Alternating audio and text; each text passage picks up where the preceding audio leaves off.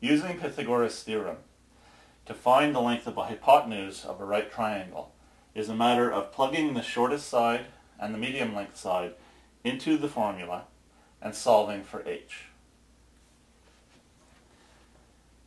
In this example, the shortest side is 6 units in length and the medium length side is 8 units in length. I am going to replace my a and b with the 6 and the 8. It doesn't matter if I call the 6 a or b. Using 6 as my a, I get 6 squared plus 8 squared equals h squared. In this case, h stands for hypotenuse and not height. 6 squared is 36, 8 squared is 64, 36 plus 64 is 100. If h squared is equal to 100, then h is equal to the square root of 100, and the square root of 100 is 10. Because no unit of measure was given in the problem, I'm just going to write 10 or 10 units. The hypotenuse in this blue right triangle is 10 units in length. Now most right triangles, when you use Pythagorean Theorem, will not give you a convenient round number like 10 as the answer. Very often the answer will be a decimal that has to be rounded off. Our second example, the red right triangle, is one of these examples. In this case, both the small sides are 5 units in length. There is no shortest side or medium length side this time. This is an isosceles triangle, but I can still replace my a and my b both with 5.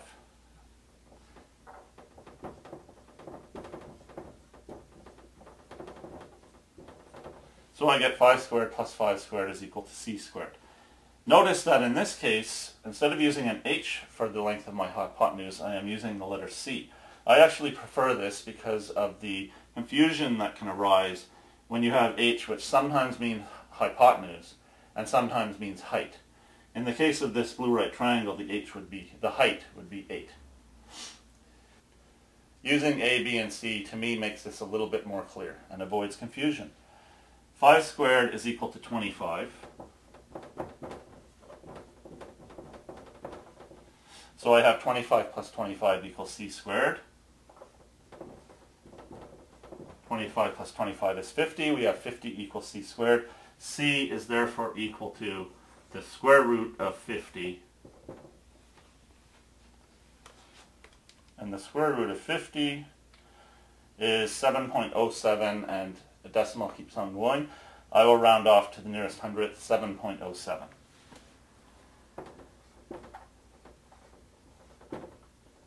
Again, no unit of measure was given in the problem, so I will use the word units as my unit of measure. In the third example, the green right triangle, the short side is 40 units in length, and the medium length side is 70 units in length. I have done something else different with the formula. I am back to using h squared as my hypotenuse squared. H means the hypotenuse in this case. And this time I have my h squared on the left of the equal sign, and the a squared plus b squared on the right. Some people will prefer to do this when they're searching for the hypotenuse because they feel more comfortable while doing algebra with the final answer being h, the unknown, equals a number.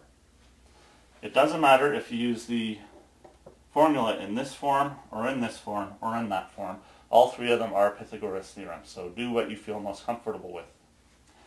Replacing my a and my b with 70 and 40,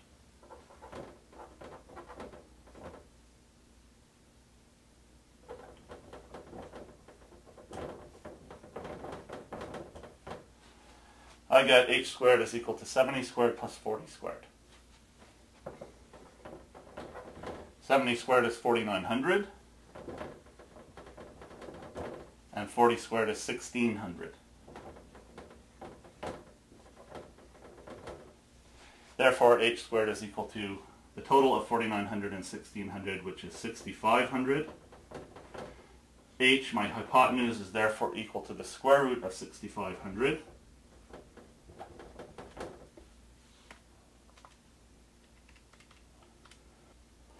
which is 80.6225, and again the decimal continues onwards. I'm going to round off to the nearest hundredth, so it is 80.62.